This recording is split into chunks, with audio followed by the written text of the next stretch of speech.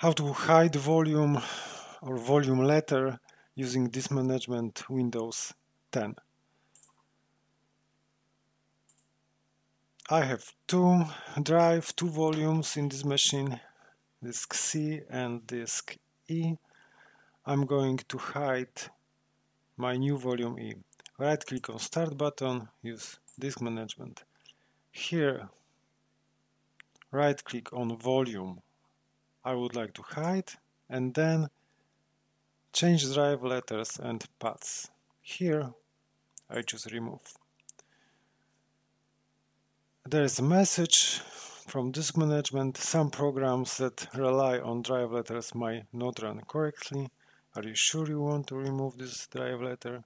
Remember that you will not be able to use all the programs and files which are on the disk you are going to hide, because there is no longer visible on this machine.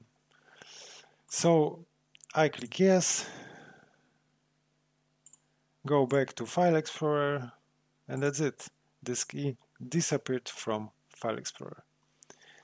It was how to hide volume or volume letter using disk management in Windows 10. Leave a comment, please visit my website itsb.com, and thank you for watching.